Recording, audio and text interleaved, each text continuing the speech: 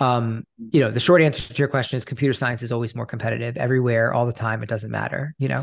Um, Psychology is a popular program. It's one of the largest majors at most colleges.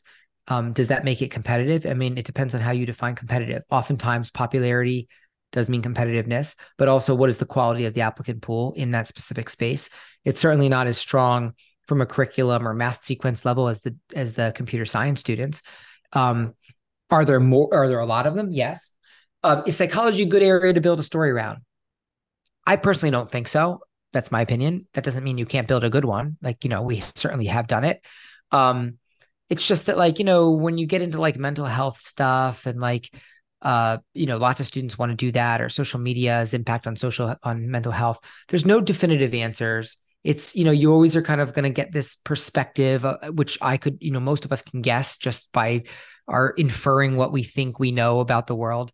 And it always just doesn't really land. These psychology apps, unless you have a unique integration. Like, I had a young lady who did like the integration of music and headaches, and it was like a psychology oriented app, and the unique integration worked.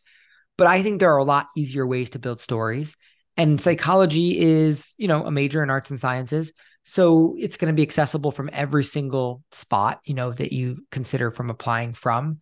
So, unless, if a student said to me, "I love psychology. I have a research question. I have a perspective. I have an internship," I'd say, "Okay, let's roll with it."